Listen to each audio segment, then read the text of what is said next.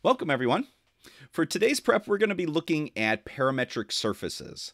And we're going to start by comparing this to something that we've already looked at in the past, very similar, and that is parametric curves.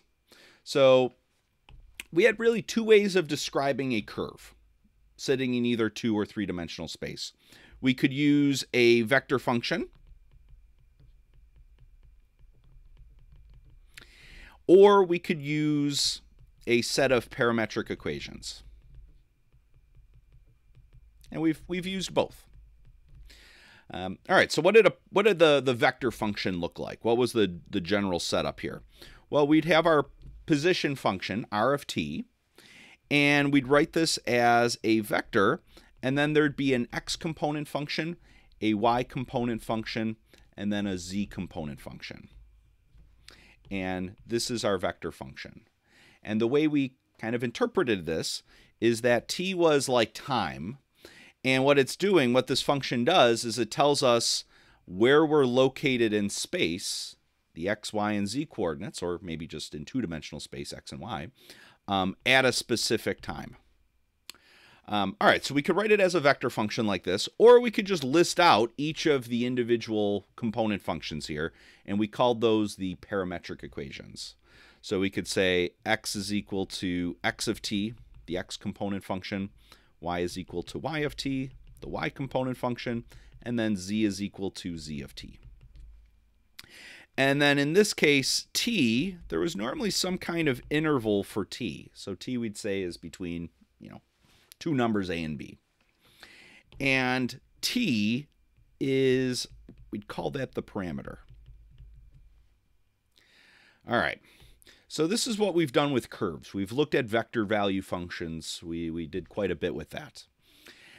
Now a curve is really a one-dimensional object. It's kind of a section of the t-axis that's bent and distorted, but it's really a one-dimensional object, and that's why we have one parameter here. Now for a parametric surface, we're going to have similar equations, a vector function, parametric equations, but instead of using one parameter, we're going to use two, because a surface is really a two-dimensional object. So our setup for parametric surfaces, we can have a vector function, but now we're going to use parameters u and v, common parameters. Sometimes we might use other variable names, but we're going to have two. And the setup is similar, though. So we're still going to have an x component function, a y component function, and then a z component function. But now each of these, conceivably, is a two-variable function here. And then we can still list out the parametric equations. So x is still the x component function, y is equal to the y component function, and then z is equal to the z component function. Now, rather than looking at our parameter as being a kind of a interval here, our parameters now are u and v, and they can be a section of two-dimensional space. So they could be some subset of R2 here. All right, so these are the equations we're going to be working with. We have our our vector function we've seen with curves, our parametric equations we've seen with curves, and now we're going to be looking at vector functions for surfaces and then parametric equations for surfaces. All right, so what's going on, though, with these curves and surfaces here? So our parameter. When we're dealing with a curve, normally we have just an interval. So our parameter here, the interval was from a to b. So the way to kind of picture what a parametric or a parametric curve does is it takes a section of the t-axis. So maybe we have a and b here. And we're just looking at this section of the t-axis. And what the parametrization does is it takes this line, this interval, stretches it out, bends it around, and what we end up with is a curve sitting in either 2 or 3-dimensional space. So if we're in 2 dimensions, we might end up with something looking like this. We have our start point, and then we have our curve and our end point. So we're sitting in 2-dimensional. This is an example for a 2-dimensional curve. So what this does, what the parameterization does, is it takes this 1-dimensional line segment that's sitting on the t-axis, this interval, and you can kind of think of it as, it stretches this line interval out and then bends it around. And we end up with this curve that's going to be sitting in either 2 or 3-dimensional space. Well, something similar happens with a parametric equations for a surface. But this time, we're going to take a section of the xy plane, or not the xy plane, we'll call it the UV plane.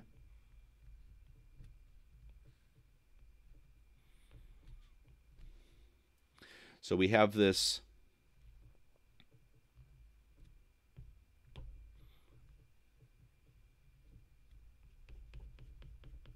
section of the UV plane, and this we'll call region D. And what it does, the parameterization does, is it kind of, again, it might stretch parts of it out, it might shrink things down, it might bend it around, and what we end up with then is a 2-dimensional object sitting in, and we're going to put this into 3-dimensional space so we can view this. So we have our z-axis, our x, our y, and we end up with maybe a 2-dimensional object that's sitting in 3-dimensional space. So, maybe it bends it and stretches part of it out. And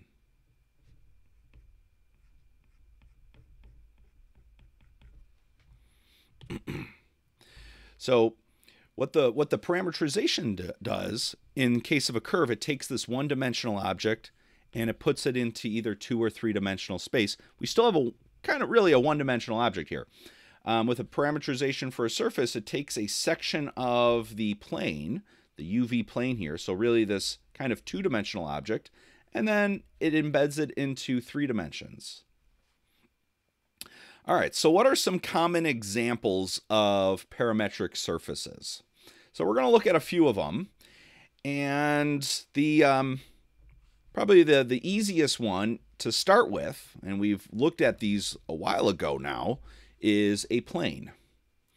And so the 2 things we need, or really 3 things we need for a plane, are a point and then 2 non-parallel vectors, A and B. So the point kind of tells us where we're going to put this parameterization. It kind of gives us a starting point. And then the vectors we use to kind of get the rest of the plane. And the vector equation, or the vector function, we'll call it, for the parametric surface defined by a plane, that defines a plane, we're going to take our position vector of our point.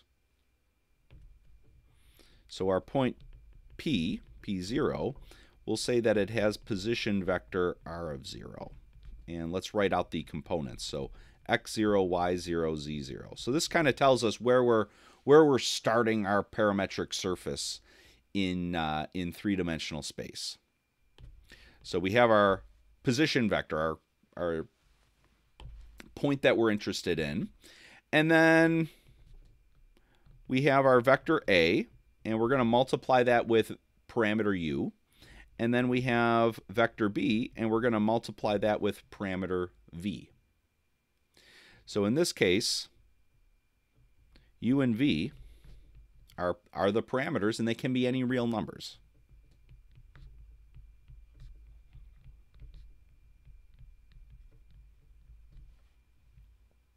All right, so this is the vector equation for a plane. We could also write out the parametric equations.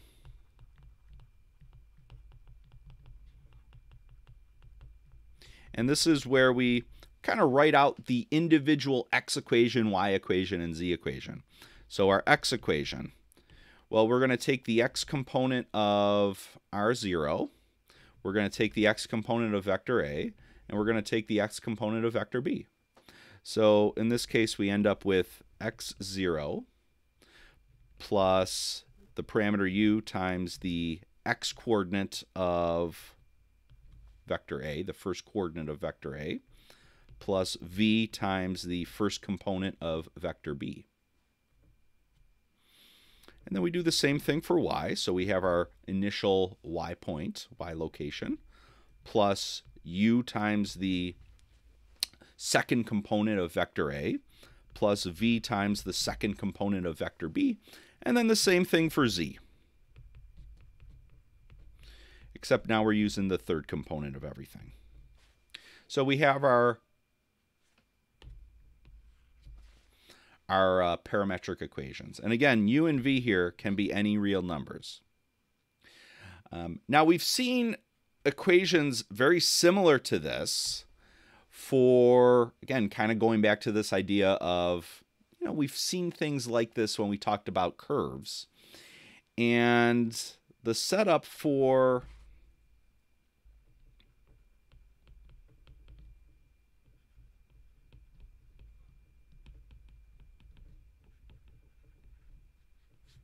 a parametric line. So we've seen for a line, the parametric equation, now we're just down to a one-dimensional object, so we're only going to have a single variable, single parameter here. But the vector equation for a line was the position vector of some point plus t, our parameter t, times the direction vector of our line. And notice how similar this is to the vector function for a plane now, except now we're adding a kind of a second dimension to this. And same thing for the parametric equations. The x equation for a line was x0 plus t times v1. Y was equal to y0 plus t times v2. And z was z0 plus t times v3.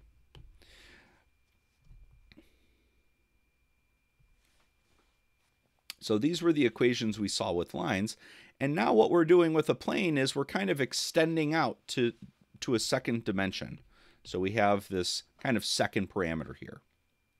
All right, so that's a common one we'll look at. And then let's talk about one more for right now, and that is a sphere. So a sphere we can also parametrize. So a sphere sitting, centered at the origin with radius a. So we're looking at just the edge, really, of this sphere. We're not looking at the inside of it. All right, so how do we parametrize a surface like this? Well, we have our spherical coordinates to tell us what to do. And so we're going to parametrize. Let's write out the parametric equations first. Kind of start with our usual spherical coordinates. So it's going to be the radius of our sphere, and then cosine theta times sine of phi.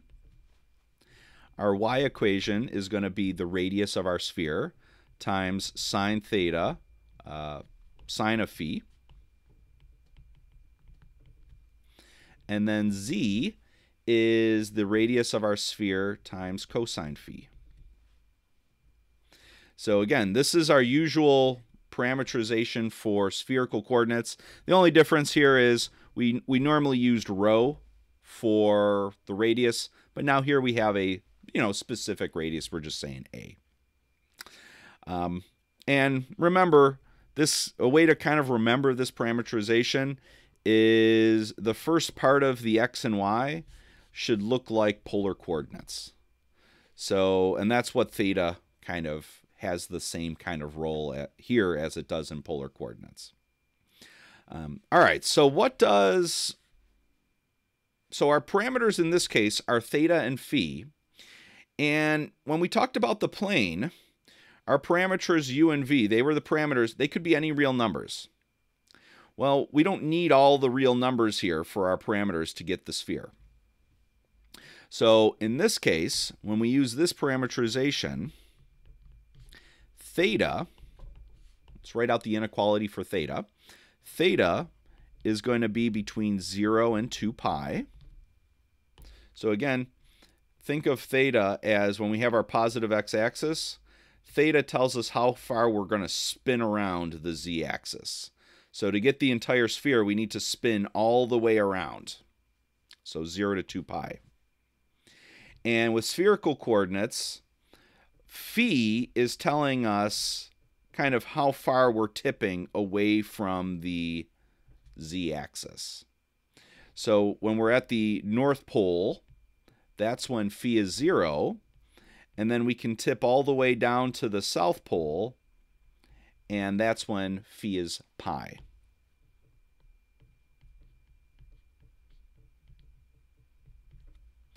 And then when phi is pi over 2, that takes us down to the equator of our sphere. All right, so this is the parametric setup for a sphere. Now we could write this in a vector form, and the vector form here would be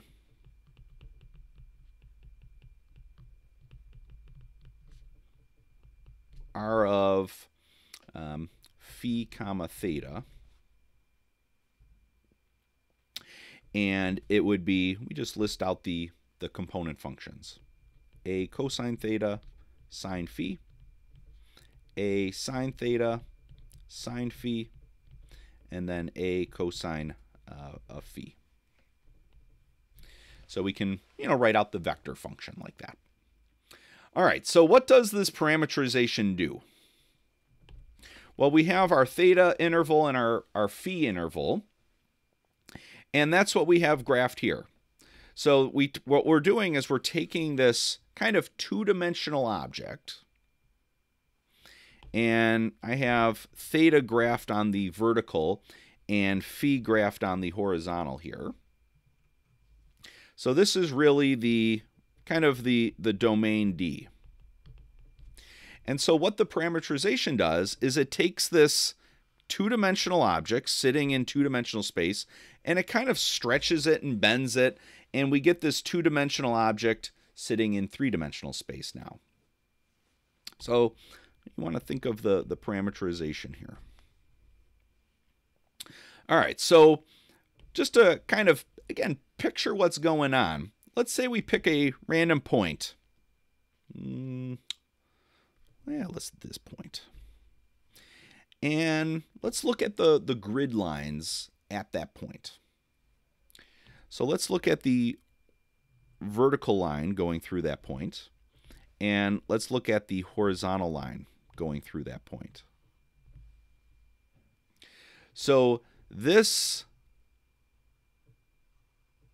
vertical line, what that gives us is a line of latitude for our sphere. So let's say we have our point, let's say it's this one right here.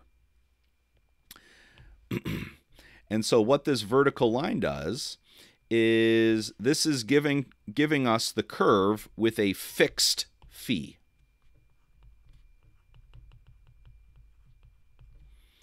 So when we fix phi, that's giving us all the points that have a fixed angle away from the z-axis. So it's giving us this line of latitude here.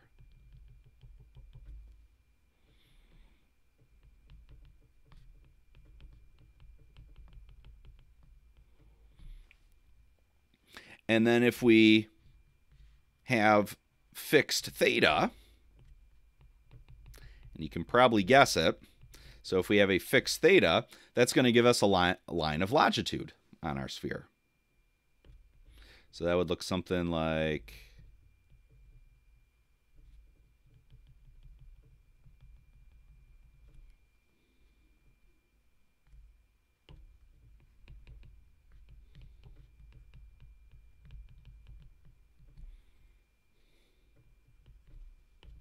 So it's kind of neat. We're taking this, two-dimensional flat rectangle, and we have these vertical lines and horizontal lines.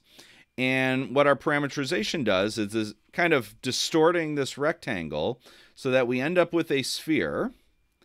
And the vertical lines, if we're kind of looking at theta along the vertical axis here, but if we hold fixed phi, that's giving us a line of latitude.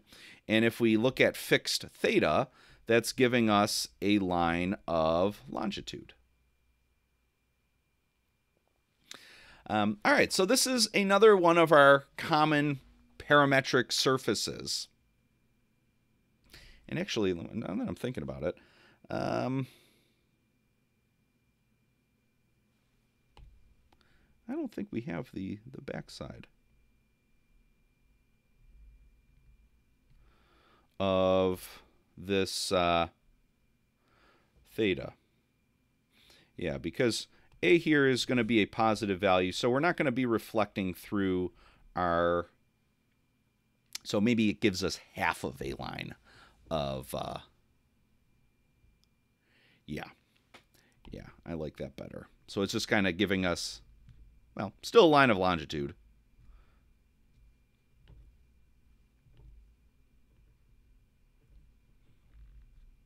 But it's not all the way around. So it kind of starts up at the North Pole and then goes down and then it ends at the South Pole. Yeah, and that's because we're using positive radius, and when we hold theta fixed, we're using theta values that go from 0 to 2 pi. So conceivably, when theta is 0, we kind of have the longitudinal line that goes through the x-axis there, positive x-axis. And then when theta is pi, we're going to have our longitudinal line that goes through the negative x-axis. And then when we get back to 2 pi, we're back to the positive x-axis. So imagine just kind of this, what theta does is it takes this loop starting at the, or this arc starting at the North Pole and ending at the South Pole, and then it just kind of rotates that around the z-axis. All right, so these are two common parametric surfaces. We'll look at a few more in class. So we'll see you then. Bye-bye.